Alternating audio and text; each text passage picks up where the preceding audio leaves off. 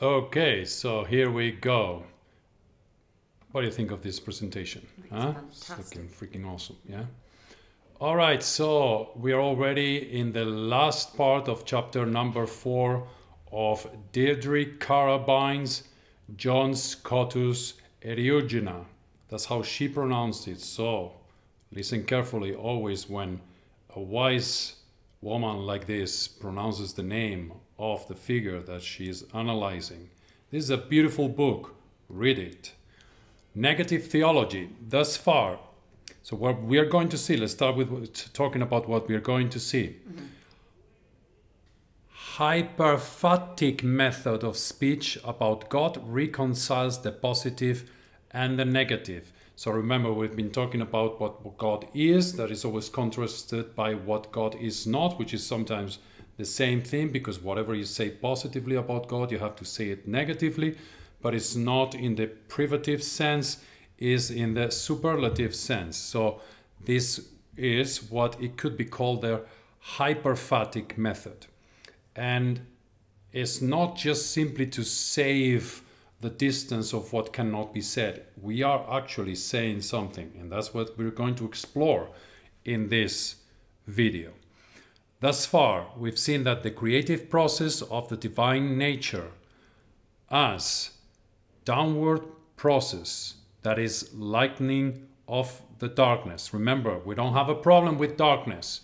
Darkness is great. We look into the abyss and the abyss looks at us, yeah? That was something that Nietzsche seemed to be very concerned about. We are not. We are talking to God. It's not darkness in the privative sense. It's light that comes from the darkness. Another beautiful image is when we look at the theophany, we contemplate what God is. We cannot really see its essence. We just can see the light, but we cannot see the air in which this light is proceeding. Okay, so we can never see the air. However, it is the air that allows for the light to be seen. So, therefore, we have what we could call God's unknowable being. So that we have, on the one hand, the positive account of knowability versus the unknowability of God's being. As an aside, the influences into Eurigena for these concepts are Pseudo Dionysius, which is an author of antiquity that you should definitely check, and Maximus the Confessor. We're talking about early Christianity here, which is really a fascinating topic. That's where his method comes from, already in the 9th century, in his case, the apophatic method. He didn't, however, know the works of Gregory of Nyssa about the sermons on the Canticle and the Beatitudes and the life of Moses. These were not known by Eurigena. And look at the quote. Listen to this quote from Gregory of Nyssa. Concepts create idols. Only wonder comprehends anything. People kill one another over idols. Wonder makes us fall to our knees. Beautiful, huh? That's just as an aside, okay? Let's continue with Eriugena. So, we've seen that divine essence is both transcendent and immanent. What does this mean, that these two things come at the same time or together? Transcendence is what lies beyond, yeah, where you go beyond the place that you're in. Immanence is exactly the place where you are. The fact that these two come together is one of the most powerful unions of concepts that Eurigena does in his work. So, to say that God encompasses all things and God is not encompassed both at the same time.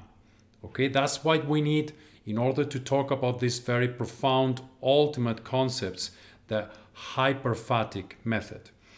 God is both within and outside of all things, being and nothing, similar and different, manifest and unmanifest, known and unknown. It necessitates negative theology. Positive theology can indeed affirm the truths of God's creative activity, although not entirely. A manifestation of God, so why not? Positive is the fundamental, in positive theology we have the fundamental logic of God's self-manifestation in creation. God is truly made in all things and can be said to be all things. However, we have on the other hand the unknowability of God, and this is the place that negative theology takes, denying the affirmations about divine nature. So whatever we affirm, then we deny, and then we super affirm or super deny. Yeah, negative reaches the conceived. Okay, let's see, what am I saying here? Reaches the conclusion that? Yeah, reaches the conclusion that conceived in himself beyond every creature. So we have the transcendence of God and the immanence of God all at the same time. Guess what your place is? Is the same place. Okay, so whatever can be said about God, it can be said in the contrary, but in another realm, in the same way, at the same time, about human nature. Okay, you cannot extricate humans from this context at all. Whatever is said about God can be contradicted. Even the contradiction then will be in turn contradicted. God is nothing, God is something, God is not nothing, God is not something. Every order of nature is said to be, insofar as it is known by orders above, can be said not to be, since not known by the orders below it, since it is not known by the orders below it. So we have here this Neoplatonic concept that is very important in Eurigena, who takes it from mainly from the Neoplatonic philosophers through the Christian Neoplatonic thinker, the pseudo-Dionysius. Very important author. We have layers, we have reality sort of divided into layers, and there are layers of being. Whatever is in one order of things will not be in the next one. Yeah, and whatever it is in the next one will not be in the lower one.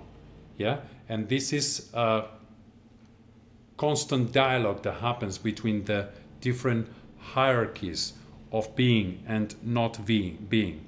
We have here a very interesting dichotomy. There's some noise outside, bear with us. We're in the middle of a city, and I'm going to try to speak very clearly.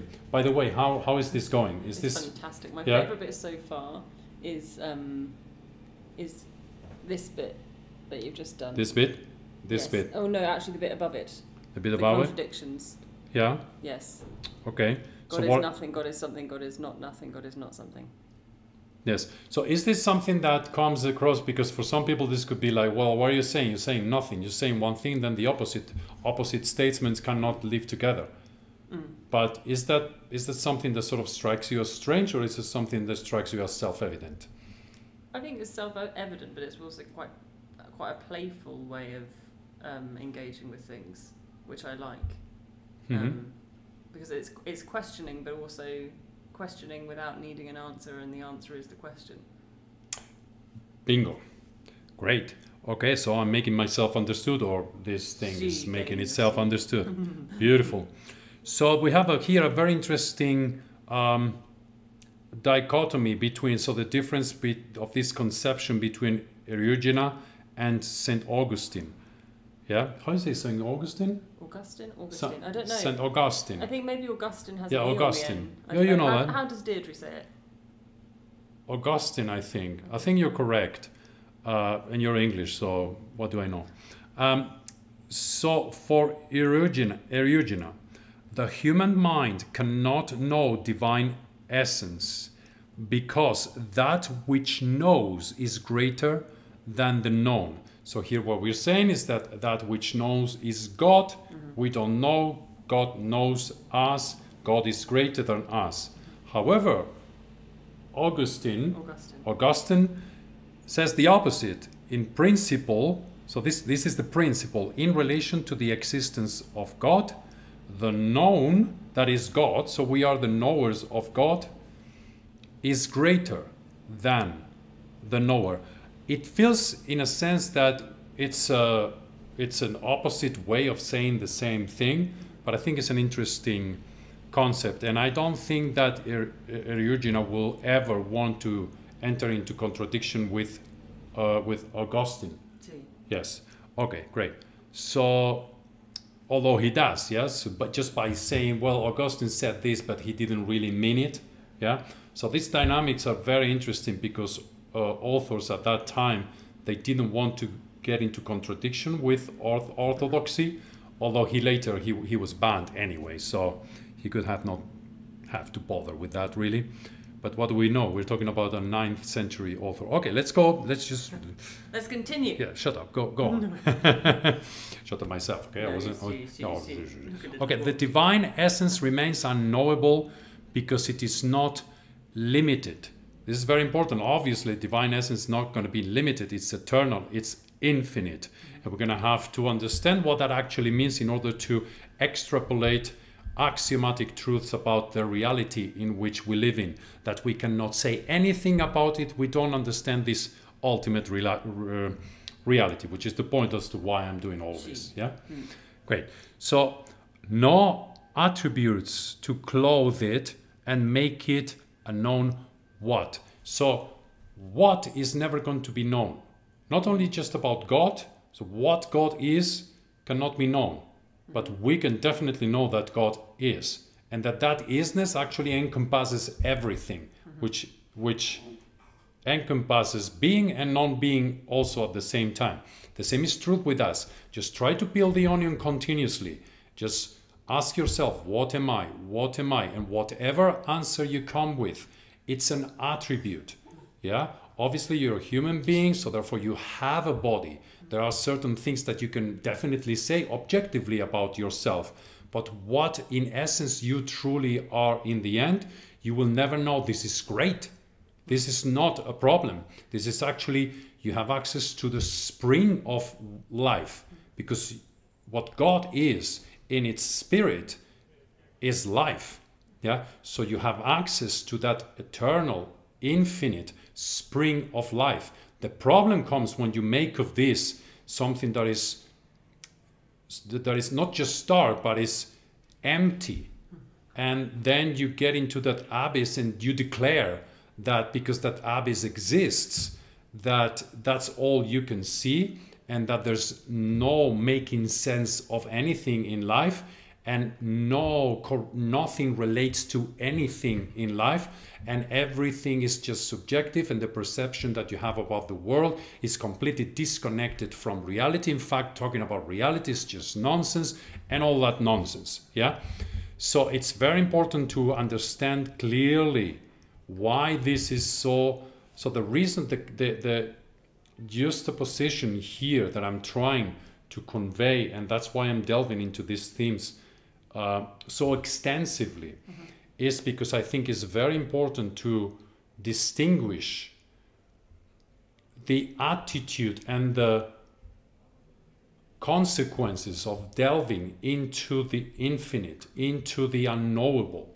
Yeah, that the fact that because we get to the core of things, we cannot really know what they are, it doesn't stem from that they don't exist. It doesn't stem from that anything goes. It doesn't stem from that morality, for example, is relative.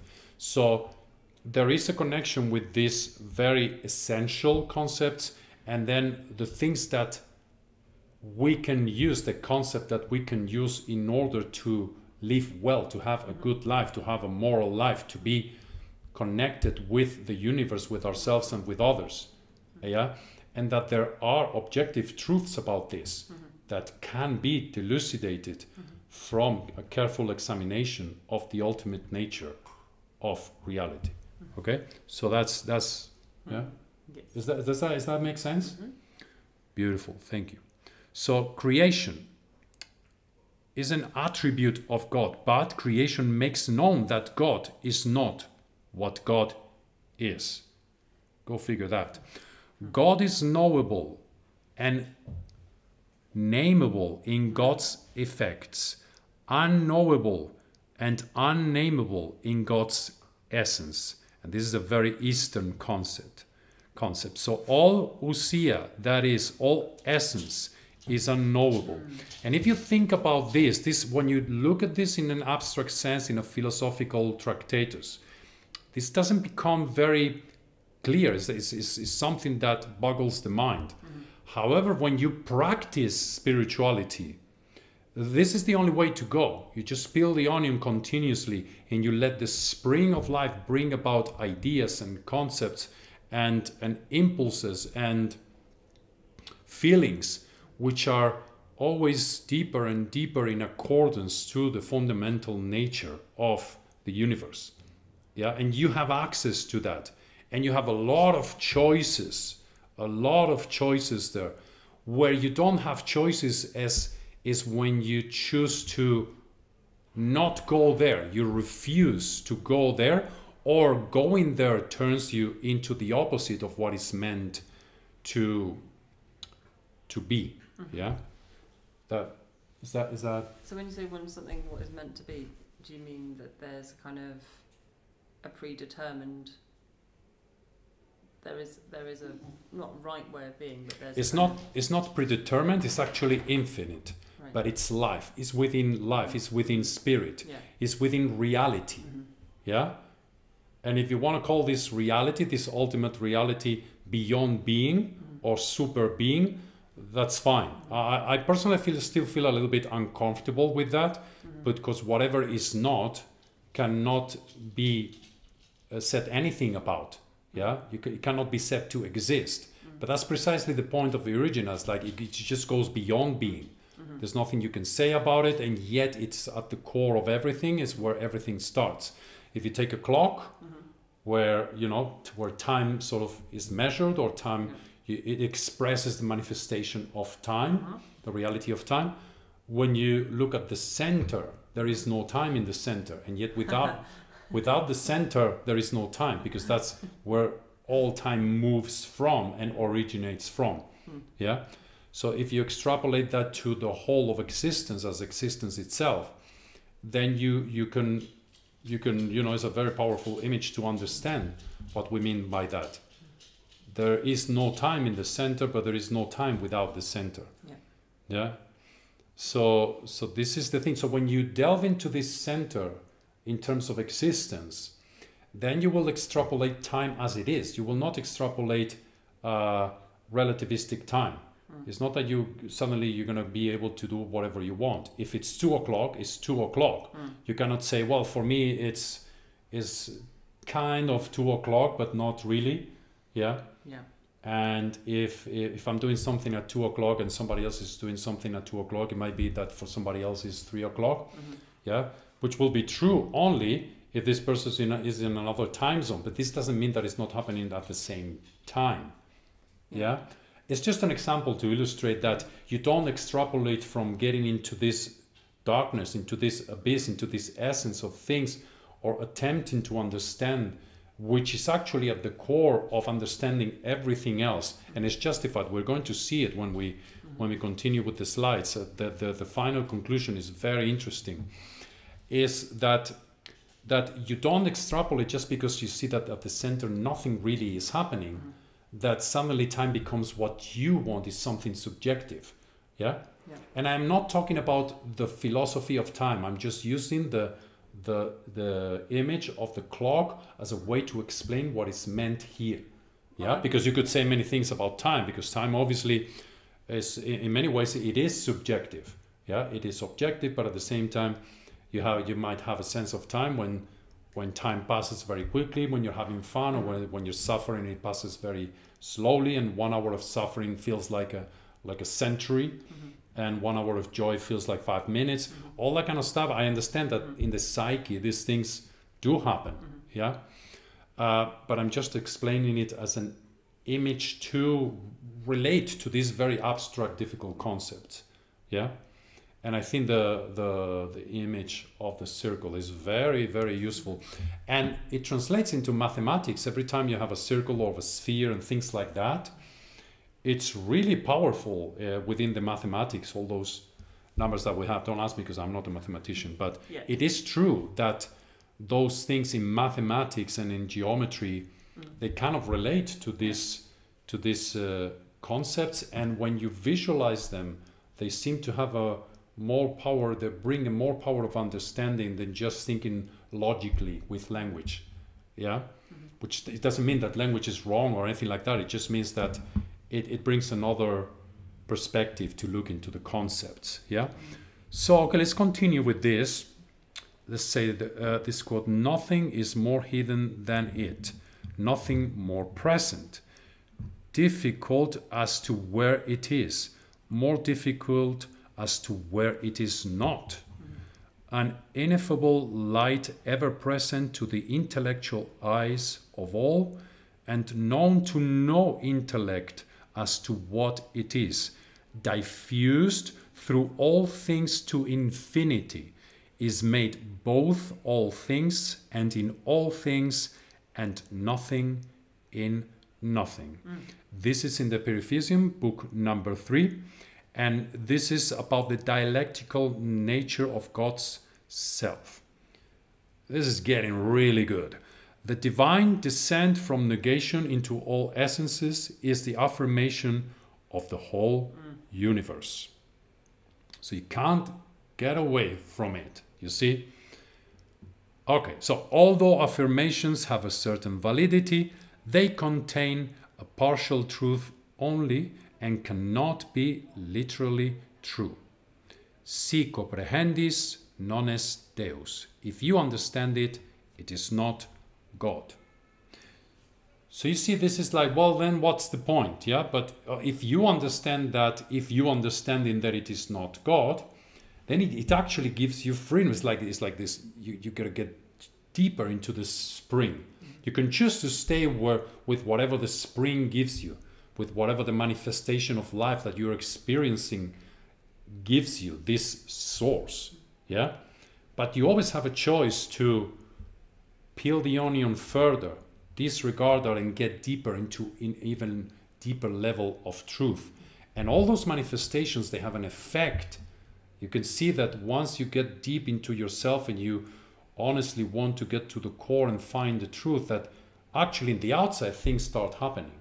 Yeah, and this is I think this is a very universal experience if you're open to discover it, to contemplate it. Yeah. So let's look at some negative statements here, such as: there is more truth in saying that God is not any of the things that are predicated of him than in saying that he is. Even given the understanding that God is all things because God made them, God cannot as cause be the things God has made. Although the manifestation of God in created effects can be limited by number, weight, and measure, God's self is the number without number, the measure without measure, and the weight without weight. Great, so let's go to the next one, which is number 3. What a great system we have here going on, huh? Yes. Let me check this. Okay, so let's not talk too early. So we have the two methodologies, the two main counterbalancing methodologies, apophasis and cataphasis. They're an integral part of Eurygena's analysis of reality, not just to talk about God. I have this I really like that one. This miniature here is just beautiful. Where did you get it from? From the internet. It's beautiful. If God equals principium, if God equals finis. So God is the Alpha and the Omega, is the beginning In the end, we speak in positive terms and we have to speak about it in negative terms. All right, so then we have, because we cannot just stay with that. We cannot just say positive things and then negate those positive things. We got to go beyond that. Is the hyperphatic way that Deirdre Carabine talks about. And I think it's a term that she actually uses originally. The prefixes super or plus quam, which are Latin, yes? Super or more than super. God is truth. God is not truth. God is more than truth. So there's a triangulation. God is not, God is more than anything that we can say about God. It captures the force of the negative while outwardly remaining positive in the construction that we're doing of reality. For infinite is a negation, which means not finite. If it was finite, it will be absurd. It designates that which exceeds all proportion and measure.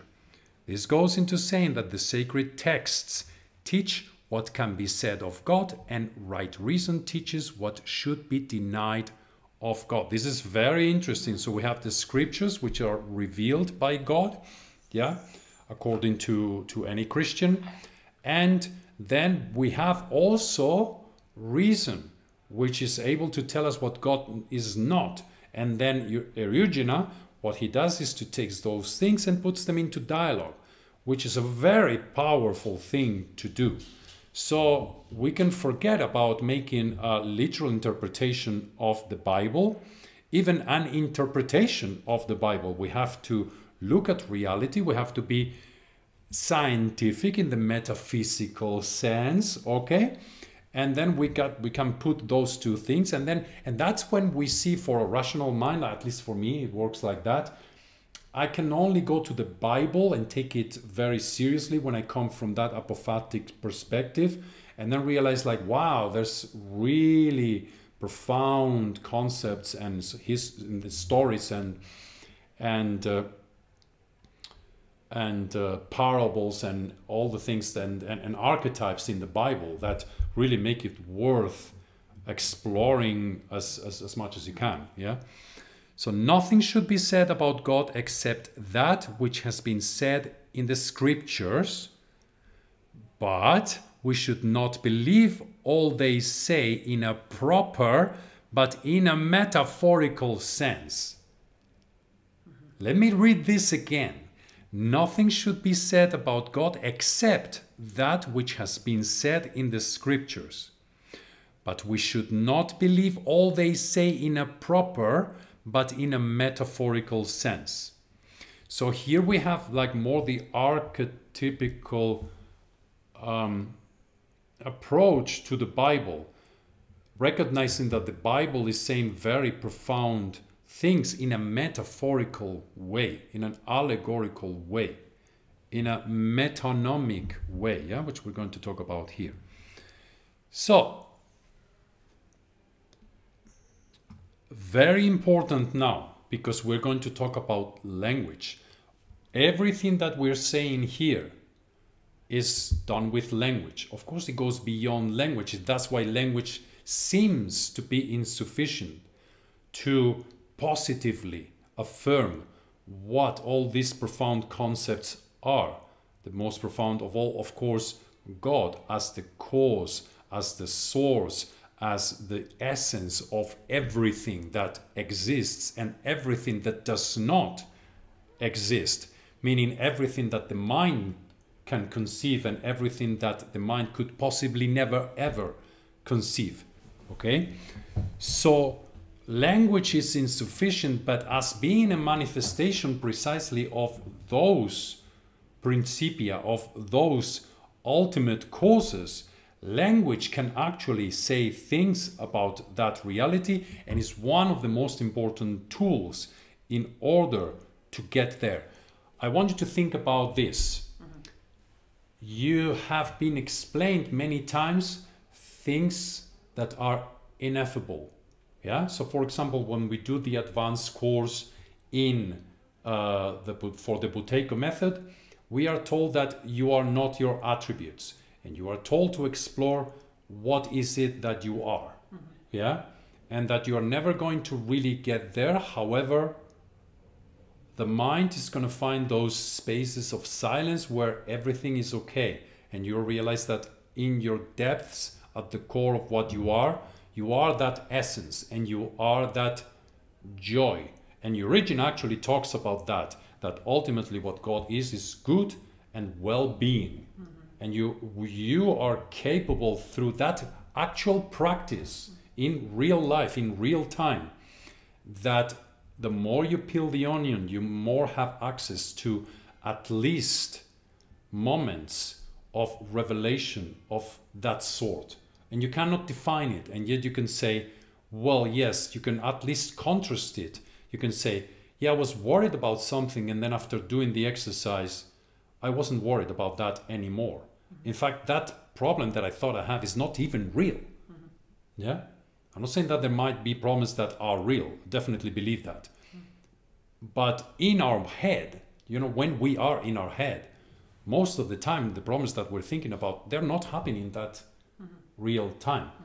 So we can project everything we want. It's not going to be real. We're going to peel the onion. We're going to say, well, actually, this thought is not me. So what am I really? And then there's this silence. The mind cannot tell you what you are. So what are you really then? Yeah, and that's where when you delve into the abyss, actually into the light, if you want, also. Yeah, because those both concepts are extrapolations of the same thing, of the same essence, yeah, which is at the core of what you are. And this is very liberating. You know, the liberation doesn't happen in society; it happens within the soul of the thinker, or whatever it is your practice that it is. Maybe you do meditation, maybe you do, yeah. I'm more of a thinker. What are you? I don't know what I am. Excellent. Great, but this is to say that language, just because language doesn't have the capacity to get there, it has have the capacity, because this practice that you can do, you did it because you listened to someone talking to you, explaining to you how to do it. Yeah? And then you access to the fountain of all being through that.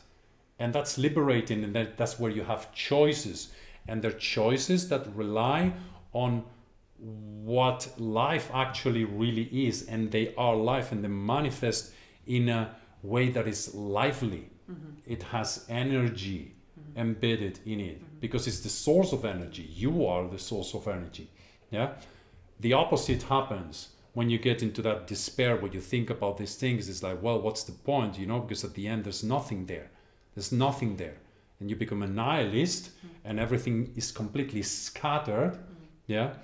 And in an extreme situation, you might be even thinking about killing yourself and things like that. Yeah.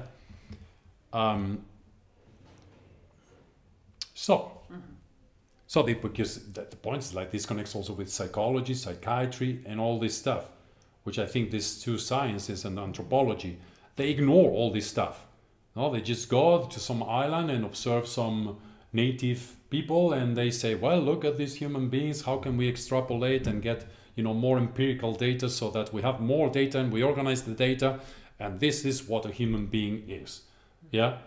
And then you have to show the middle finger and say, well, let's read some 9th century tractatus about God, etc., etc. Yeah. Let us do that. Let's do it. Anything you want to say so far? No. Let's continue. It's quite fascinating, actually, isn't it? It is. It's beautiful. It's a beautiful. But I was also thinking on that previous slide, what was it? It was essence, because the other video is about substance and essence, but today was different. It was essence and something else in the previous slide. In the previous slide, number 2. Shall we get back to the previous slide? Because we can do that, you know. We have here OBS Studio allows us to do whatever the hell we want, you know. It was. This is power, baby. Okay. Where is anything the you bit see? I was thinking of? Effects. Effects. Yes. And that. Where is it? Sorry, can you tell me? Up here. See. Here. Yes. Okay. Because the other day you were talking about substance and essence. Yeah. So effects, is that more in the sense, not attributes, but kind of what does it mean in this context by effects? Well, the effects, so cause and effect, right? Cause and effect. Yeah, so effect as that which is emanated from the cause. Yeah. So God is knowable and nameable in God's effects. So in terms of the things that actually happen. Yeah, in terms of things that are actually created. Okay. Yeah, which could be very abstract. It could be things like angels. It could be things like the word itself. Yeah. But the things that actually happen, so the effects are from his substance, not his essence. Yes, that's a distinction that you heard very well. Okay. Which, to be honest, I will still have to elucubrate as to what that exactly means. Yeah. But the essence then is this sort of more like nebulous thing that can't be pinned down. It can never be pinned down by definition. Yeah. Yeah. That's all I. So had. That's all I needed to say. Yeah. That's all. I just wanted to clarify those three different things. And that's why you have to have things like the Trinity, because if you have the monad with no possible, it's not a division. You see, so God is not divided. God is one. But the concept of the Trinity is necessary because you have to find a way to explain why something exists instead of nothing. How come that we are here, and how come that we can have a relationship with reality that is really, really well structured, and how come that we have the tools to do that, like language, mathematics, and also art, when that goes even more profound, and those languages, those ways of expressing ourselves as human, and establish a connection with the world, and establish an interpretation of nature. So how come that those things, relate with each other so well? Because that's the point, yeah. Because many philosophers will tell you that actually that is not the case. But it's not the case in the sense that we find paradoxes. Fortunately, we find paradoxes, but those paradoxes gives us access to the next level, yeah, and gives us access also to the fact that there is much more to what we can even conceive, and this makes us in turn humble, but also part of it, yeah. So at the same time is humble. So you are not God. You will not dare to turn into a God, because you know that there is a wisdom that totally surpasses your capabilities, but it's at the same time the wisdom that created you. And the fair search is to search for the truth as it is, and search yourself within that frame, and search yourself within that infinity.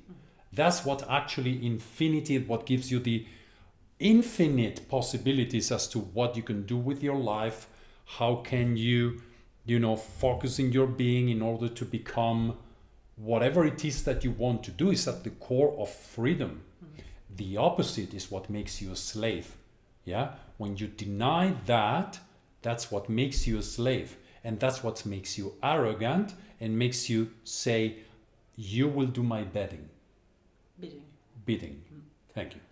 And bidding. Yeah? If the bidding is to do the bidding, then that is the bidding. Let's continue. So I think we were... Number 5? Yeah, we are number 4 now. 4. Yeah, look at this image. Actually, that's beautiful. This image is a cat, actually. He has a compass here. And I'm surprised when you look at medieval images of creation, a lot of them have God with the compass, yeah, which is a Masonic symbol. And I'm not saying that that this is a Masonic symbol at all. I'm just saying that the same symbol happens in both very, traditionally at least, different ways of looking at spirituality. Yeah, which we're going to delve into as well. So we'll see. You'll see. This is going to be exciting and long, and I hope you guys are, get your tea or coffee or whatever, and you stop thinking about your shit and pay attention to this, more than profound concepts. Let's go. Even the terms unity, God, and Trinity are subjected to scrutiny. God is plus quam Deus, meaning God is more than God, and plus quam Trinitas, meaning more than the Trinity. And then nothing, nihil, means that God is plus quam essentia. So there you have the navel-gazing nihilist not realizing this fact, that when you get into this depth of nothingness, is actually everything that you have access to. Yeah? But you cannot betray it saying like, well, now I'm going to do only my egotistic betting. Doesn't work like that. Talk of God as unity and Trinity, but only in order that the religious inclinations of pious minds may have something to think and something to say concerning that which is ineffable and incomprehensible. I'm not sure that Eurigena here means that, this is just for people who need to have a conceptual grasp of or hear a story in order to have a religious sense of the. So I'm not sure he's saying like the pious people are really getting it, or maybe they're not really getting it, because he as a thinker, as a spiritual thinker, seems to be getting deeper than the rest. Yeah, he recognizes that whatever is being said about it is not just sufficient, but the opposite is true. It's like you sort of have to bring it into a nebula again and think about it again. It's a constant process, it seems to me.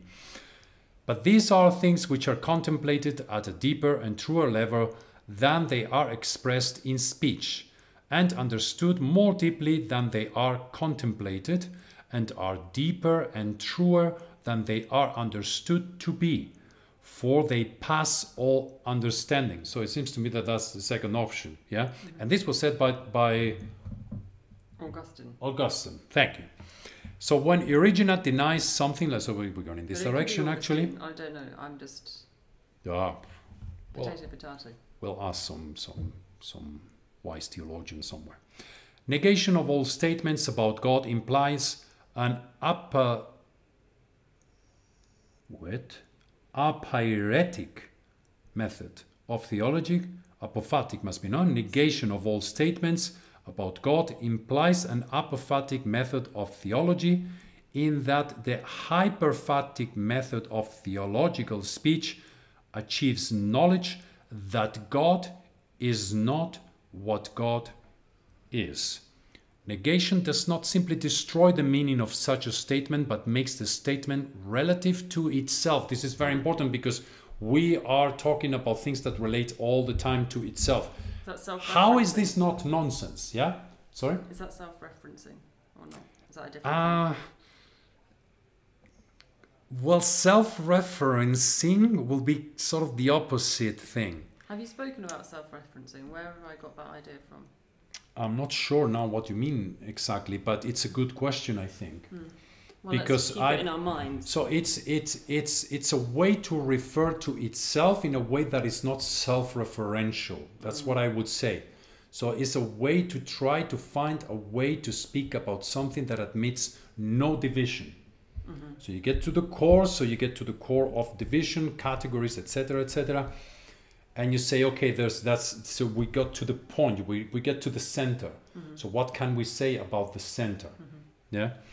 So, but who's saying so negation does not simply destroy the meaning of such a statement, but makes the statement relative to itself. So when we talk about the center, we're going to have to relate to the center from the center itself, about the center, talking about what's around the center as well, in order to be able to say anything minimal and logical about the center. But we're going to break duality. Yeah? You see, that's the thing. That's the thing, because when you talk about the ultimate, about the only one thing that actually really exists, and then you say, well, it exists, but actually at the same time it doesn't exist, you have to say all those things so that you can extrapolate later into creation and say meaningful things about that. Yeah, and also to establish the place, that the tools that you use in order to talk about that, which is in this case we're doing it through language. Yeah, or even body language, as you can see. Ojos también. Ojos también, because I'm looking at you and you're looking at me. Exactly. So, love might be playing part in this, so you never know. Yes. So then, I forgot what I was saying. So let's continue. When Eurigena denies something of God, he is not saying that God is not that thing or is nothing, but is saying that God is the nothingness that paradoxically is everything. I like that a lot. Yeah, that's insanely logical, actually. Yeah, it's like, so what seems to be Eurigena's genius, what seems to be doing is like he's saying things which are true about things that you can actually say nothing about. Yeah, and you really have to go there. You really have to go there. And what it seems to me, and the reason why I chose to go to this type of information, is because when I see debates which are very well done, like from, say, Bertrand Russell with a theologian, or you see someone like Roger Penrose with this theologian is Craig.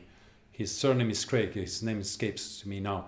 So when you have a debate between those two, which both are very knowledgeable and they have the arguments very very much nailed down, I might be wrong, but what I see from a psychological point of view is that those who will declare themselves agnostic or atheistic, what happens at the core in their minds is that they refuse to go there.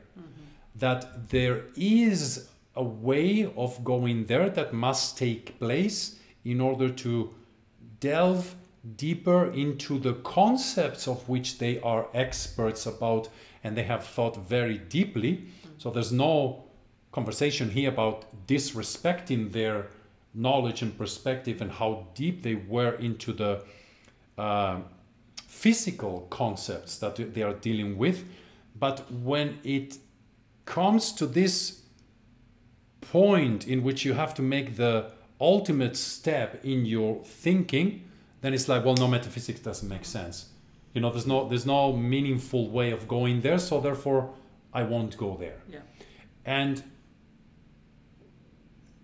to me that's problematic, because it's like getting to step one without refusing to get to step zero, and seeing where the reflection of that and the amplification that will happen from these great minds to go to step zero and see what happens on the other side, on the reflection of the other side of their minds. Instead, they refuse to go to step zero and they stay in step one or two or three, maybe, I don't know. Yeah, that will be difficult to define. But by doing that, what they do is that whatever reflects from that point of not zeroing in, is that they build something that doesn't reflect reality anymore. And it becomes extremely materialistic, it becomes extremely complicated, it becomes extremely unuseful also. Because think about the use that this whole search for smaller and smaller, more scattered particles, that they build a great machine in order to see what happens when those particles collide, but this is not serving really anybody. So this connects also with pragmatism and utilitarianism, how they're completely insufficient, that actually useless for humans if you don't zero in completely to the ultimate principles of reality and ultimately divinity. Then you will get a system that is destructive. And I'm not saying that these people intend that. They are passionate about what they do, and that's perfectly legitimate. Do you think that passion But is a bit when they debate these things, you can see that the refusal to go there. And so that's the problem I have with that. I don't have a problem with them, developing their science. I mean, like, who am I? Like, I haven't done that work that they have. So I'm not going to criticize that. But that's what I see. That's why I'm interested in this theological concept. You were talking about mar passio. Was I?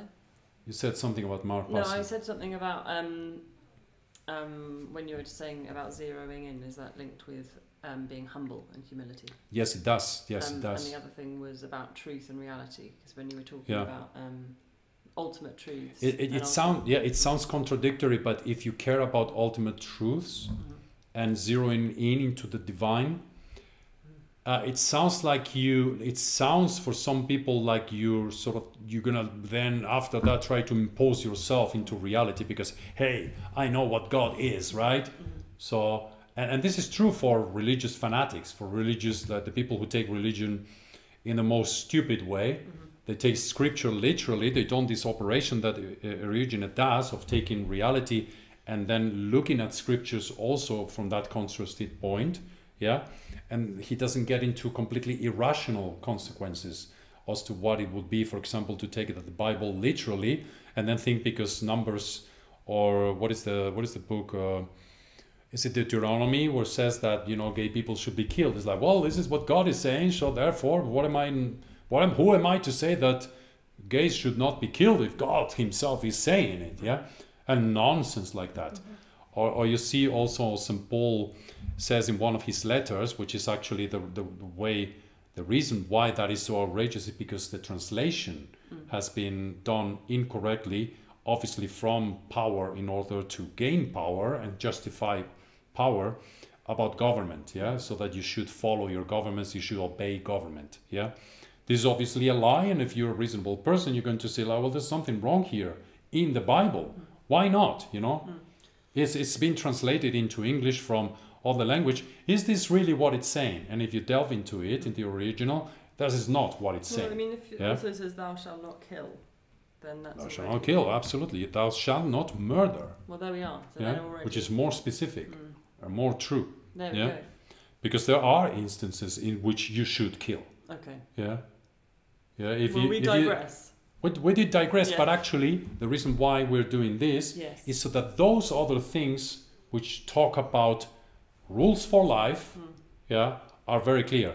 And let me specify, because when I say that there are circumstances in which you should kill, I'm talking about when you see someone, let's say, I don't know, you see now down there on the street, like a guy starts raping a woman. You should go and stop that. And use little force if necessary. You should do it because this person is causing great harm to another person. Or you see someone pointing a gun at someone, you take your gun and kill this person. You have averted a murder by doing that, and you absolutely are justified to do that. So it is a lie that in all cases, in every case, you shouldn't kill. Sometimes you should actually. But of course, that has to be done under a very precise distinction. And when it happens, a very thorough investigation has to be done as to see if this killing was justified or not. Morally, of course. That's at the core of what morality has to deal with.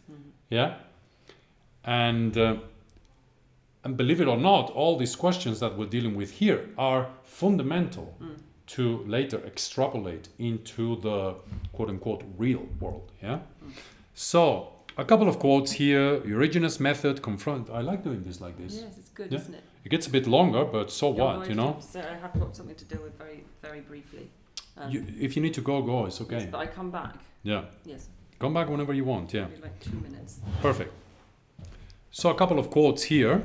Eurygena's method confronts us with the full force of the inexplicable nature of God as the reconciliation of all opposites. For in God, this is what needs to happen, because we're talking about the one. For in God there cannot be opposition, and things in discord cannot be eternal. There you go.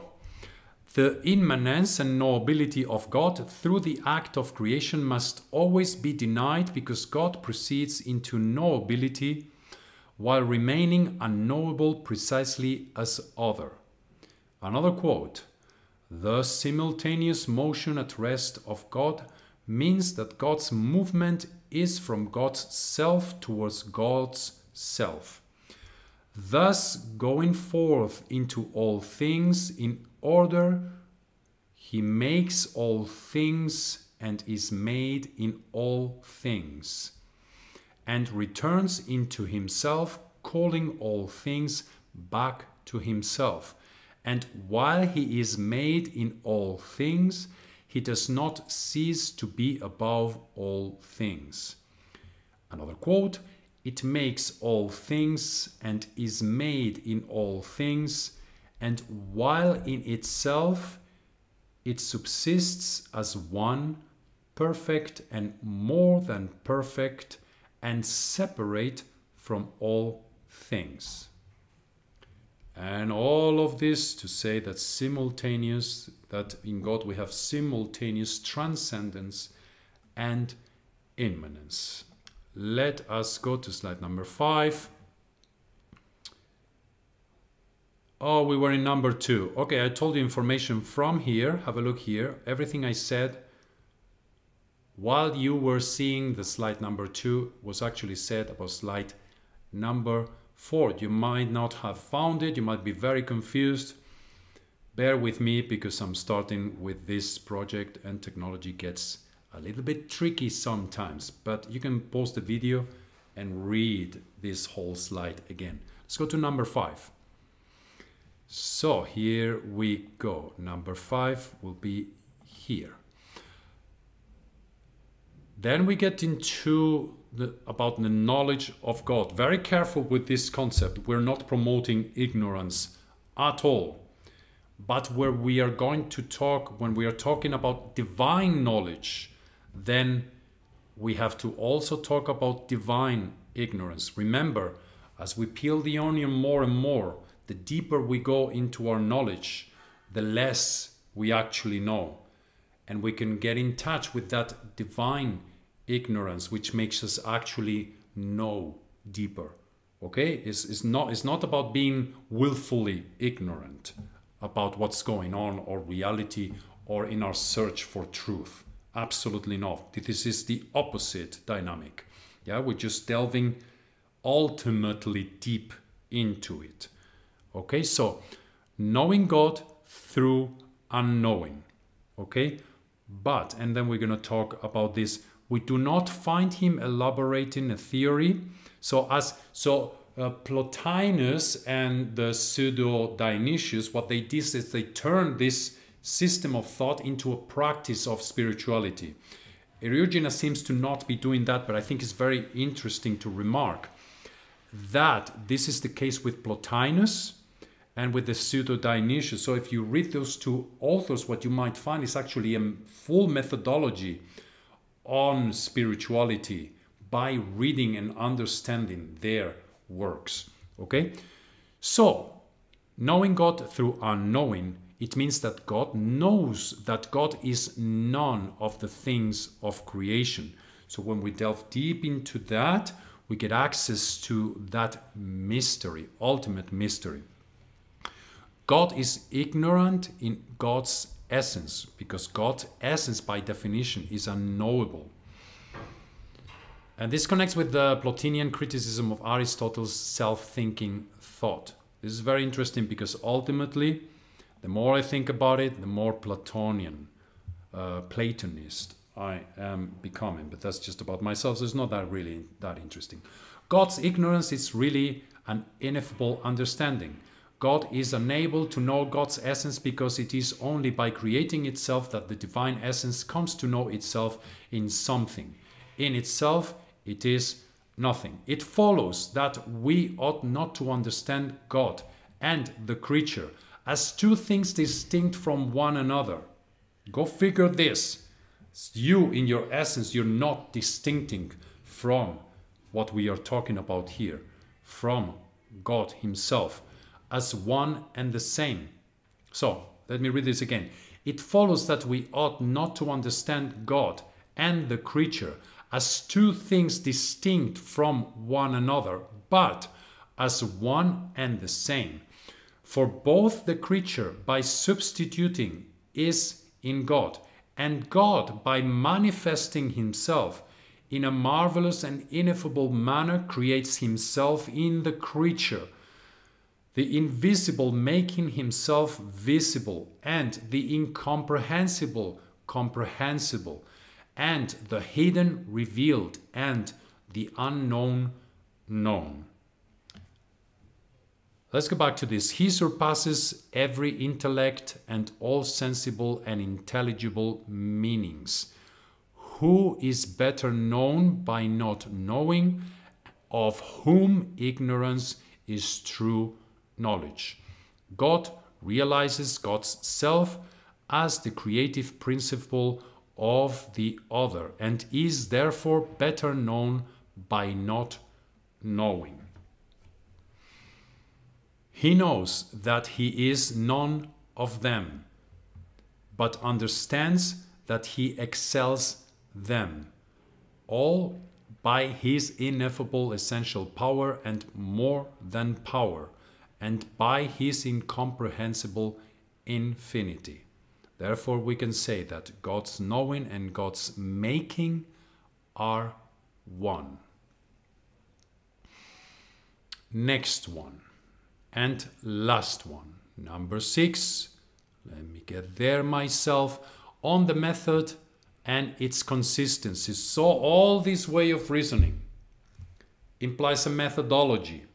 And this methodology is done by certain tools. And the tools themselves belong to that ineffable construction in its origin, in its ineffable origin. The tools that we have in order to understand reality become part of that reality. That is why it's legitimate to use them, it's necessary to use them, in this case language, in order to dig deeper into our understanding of God and to our experience of God, and into getting into being a true human being which is moral and free and strong and wise and just and beautiful.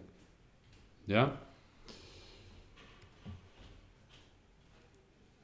Let me just get straight into this, because I was going to say something, but it's not the case that it needs to be said now. Okay. Power of knowing, which transforms ignorance into knowledge. Unknowing knowing. It is no longer knowledge that can be explained in a systematic fashion. It has no discernible positive content. To know that God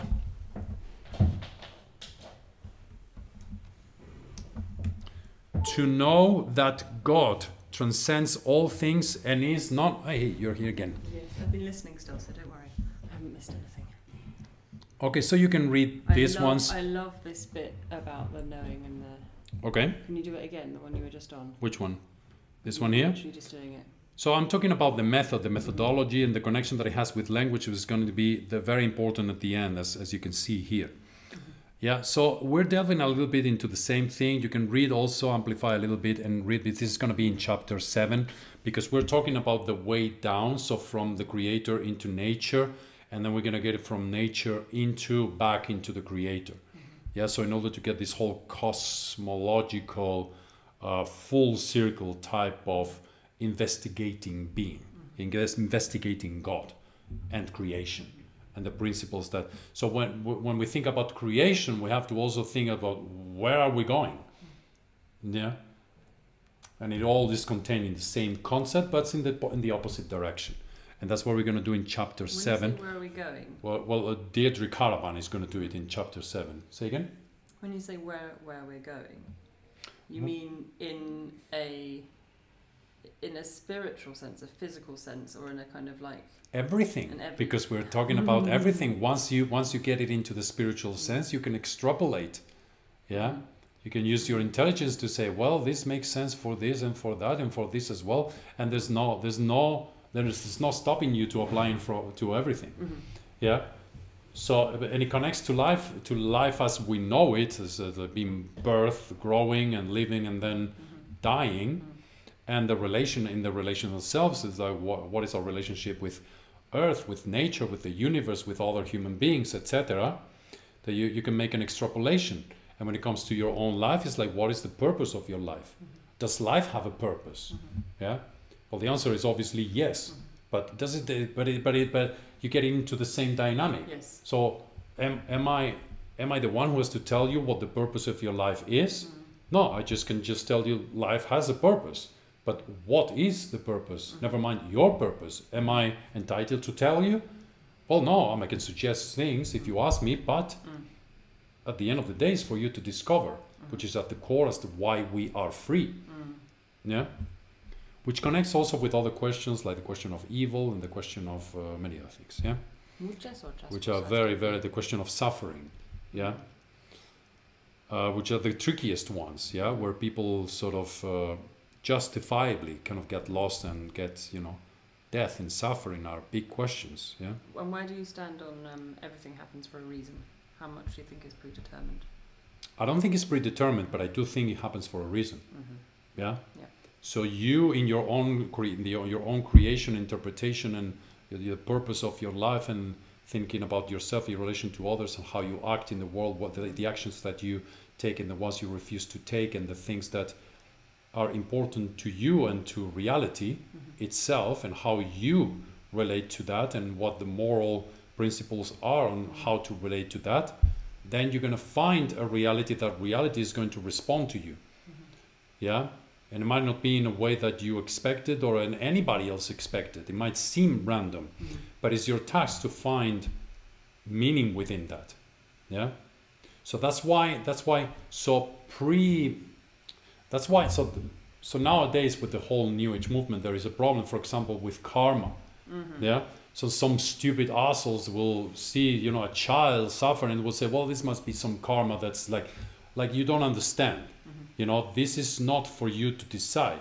This is for the human being who is suffering, and all the loving people are around the child himself to interpret what it means. This is not for you to interpret and to judge.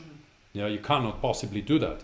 However, to say that that is a meaningful suffering is also not for you to say. It's not for you to say when you see someone suffering, even if it's an innocent child, that then therefore all life has no meaning, because you don't know the capabilities of that child as he develops, yeah, or the people who suffer because of I'm just thinking of the most horrible cases that you can think of as to why people lose their faith when they see that level of suffering. And it is not for me to say that I wouldn't lose my faith if something like that will happen to me. I come from a place of understanding that those things can be crushing for a human being. But it is definitely not for me to say that there is no possibility for those human beings around that situation to make sense of this situation and transcend it. Because you can certainly see cases in which that actually happens. Yes. Yeah. And it's not for you to say that, well, this person who was suffering has found meaning and even conversion into some kind of spiritual understanding of life. Yeah. And who am I to say that understanding is not correct? So I have a question there, and it's maybe like a kind of a wording thing, but when you say has found meaning, I think there's a difference between like attaching meaning to something and then finding the meaning of something.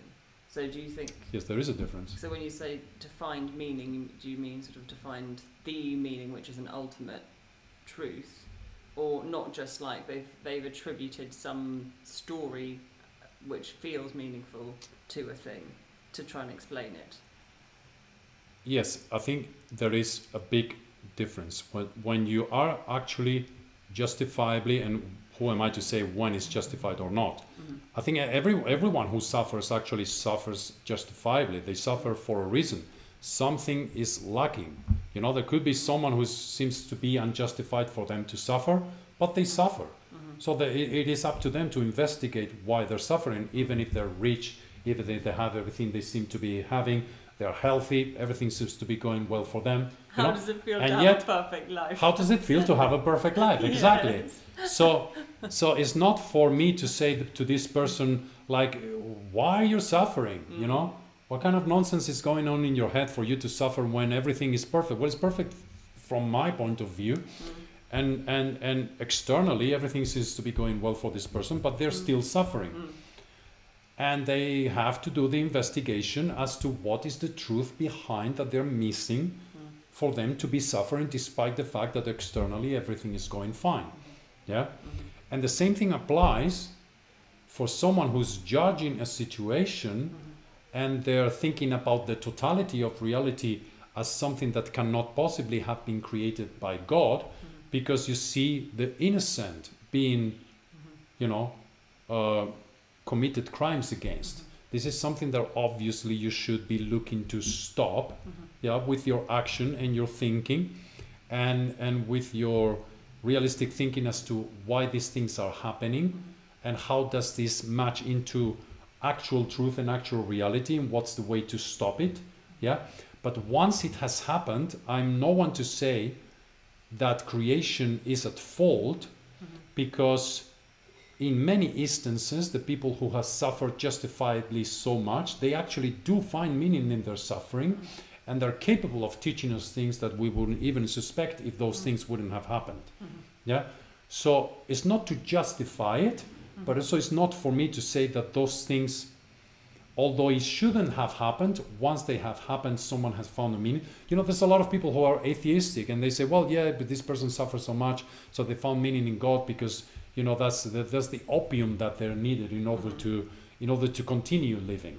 But actually, that's not the case. That's not how it happens, at least in many cases, unless that's your way to dealing with trauma without dealing with the trauma itself. But it could be the way, what if the way to dealing with the trauma is to actually really dig deep into existence itself and say, oh, this thing that happened to me, it happened for a reason. It is not for me to tell you to have that approach. It's just for me to say that actually a lot of people find that approach to be something that brings them above the suffering and brings meaning to the life of those loving family members, for example, that they might have lost to a great injustice. And you can find cases of this all over the place if you look. Yeah, and that's when it makes sense. It's not a priori. It's that I'm no one to say like, this child that is suffering, oh, they must have done something in previous life. Are you dumb or what? You know, but it's not for me to say why they are suffering. I don't know, and I wish they wouldn't. And if I could stop it, I should stop it. Yeah, but if once it is happening, the only thing I can do is either help and accept the version of what they are manifesting after their suffering, because they might have dug into reality much deeper than you are. There might be something there for you to learn. You see, not for you to be the arrogant asshole who says like, well, after this happened they believe, or after this happened they don't believe in God. This is not for me to say that they shouldn't. You see, it's their journey. It's their journey within the truth, yeah, not their journey within a lie. Yeah, when someone interprets something that has happened to them and they become a criminal because of that, because that's the other side of it, it's not for me to say like that's their take. You know, I know that they're being wrong. Yeah, you are never justified on hurting the innocent, ever. Okay, so now okay, let's get into the last arguments about this, which delve into language. And this is very important, because in the 20th century the philosophy of language has been very much developed. Language is a big topic of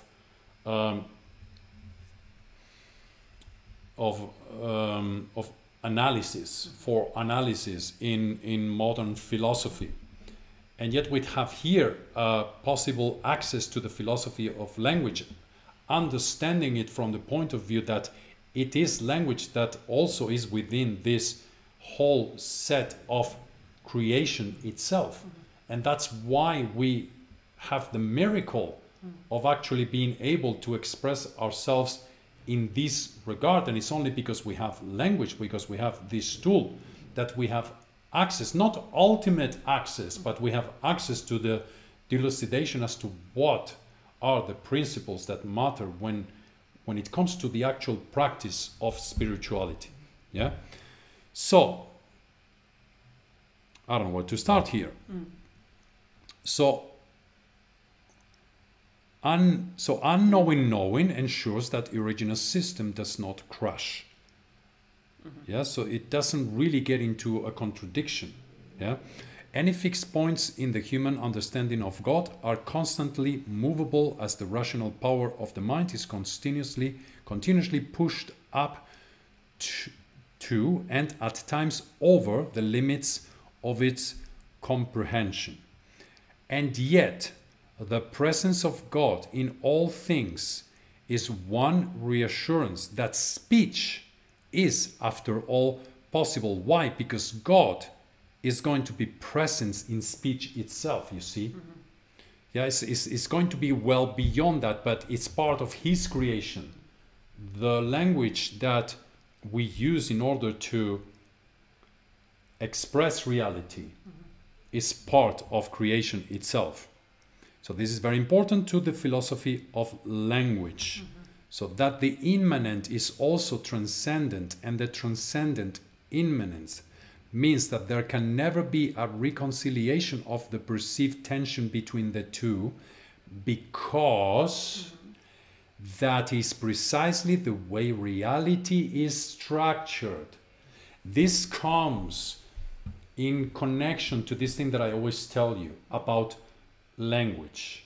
How does language relate to reality, and why does actually language relate to reality? And you just have to play a very fun thought experiment and think about language, about the structure of language, the persons of language. First person, the I or we. Second person, you. Third person, it, he, she, or them. Yeah? Now try to think of a world, of a reality that exists without one of them, or with one more than those three.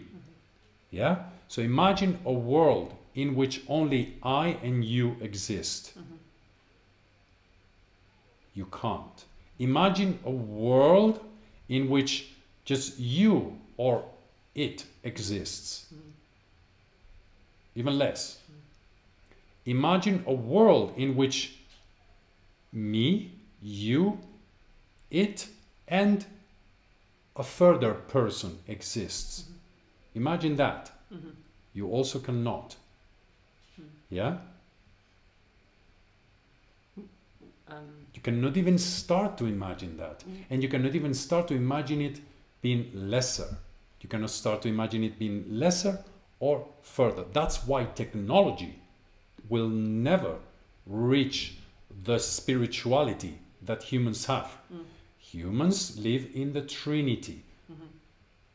Technology lives in the 0 and 1.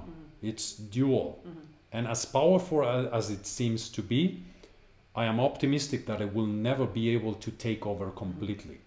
Yeah, it will do a lot of harm to have the wrong perspective on that. Yeah, to lose perspective on that. But it will never happen. Yeah. What about, like, so there are three separate things. What if there was something that sort of contained all of the three, like a sort of collective consciousness? Well, this is what we're talking about. But is that not a fourth dimension? No, it will be the zeroing in all. It will be the one that contains all three. Yes, so it's what the three sit within. Yeah, it's how the Trinity in terms of language makes sense. Yes. It's not so much that you divide it like a watermelon, but you say like, you well, like the okay. watermelon thing, don't you? Yeah, I do. But let us look at language itself. Look at and how language actually represents how reality in its consciousness is divided. And you have it in language. And conscious beings are conscious through language, or with language at least as one of the tools in which they can say I, they can say you, and they can say it, or he, or she, or them, a third person. Something beyond you and me exists. What? The room that we are in. If only you and me existed, what kind of existence will be that? Beautiful. You wouldn't be able. That's why technology in and of itself doesn't represent property. There's nothing there. It's just information. It's very powerful. You can do a lot of things with that, but it's just a tool. It represents the it of the functionalities that we can achieve with technology. But it's only it, and it will always be it, no matter how much you develop it and how much AI you make with it and how much, you know, nonsense you think is going to sort of substitute us in a transhumanistic future. It's idiotic because it will never take over reality itself. It can make a lot of harm by trying to do that, but it will always be destructive, and it ultimately will destruct itself also. Yeah, and on the other side, there will be always consciousness coming back to what it actually really is, if it chooses to. We can choose to deny that, yeah, and get into the whole satanic suffering nonsense in which we live today. Yeah, and that's the point of it. So Eurygena's negative theology is not a theory of language as respect to the ineffable power of God. So we're not using language just to say, well, look at God, how awesome God is, and with language we cannot use language to say anything about it, and we're not going to say anything about it, only how ineffable it is. No, it's not that. Language, as part of the creation of God itself, is capable of taking us there, not ultimately, but actually conceptually start thinking like, wow, there's so much to this. What is the actual practice in order to, you know, reach a higher understanding and a deeper spirituality? Yeah? And that's the point of it, and that's why poetry is so powerful, literature is so powerful, philosophy is so powerful, and that's why the satanic rulers of this world go after education and want to make you fucking dumb, or take you into one of the compartmentalizations that not delving into this zeroing in and see the reflection of that zeroing in your life, yeah, which is at the core of what it means to be a free human being, yeah, means, yeah. So it's not a theory of language as respect to the ineffable power of God, but reflects understanding of reality. And this understanding of reality is sustained in the immanent manifestation of God and constantly straining toward the unknowable transcendent cause above all things. Which is totally unbelievable video that we just made, don't you think? Was this the last slide? We finished. Oh, my goodness. Will we do another one tomorrow? Whenever you want. I think it's very good that you're there. I think we absolutely must continue. And I love this one here as well, this piece of artwork. Y tú también. Y yo también. You gave me a kiss. Beautiful. Thank you.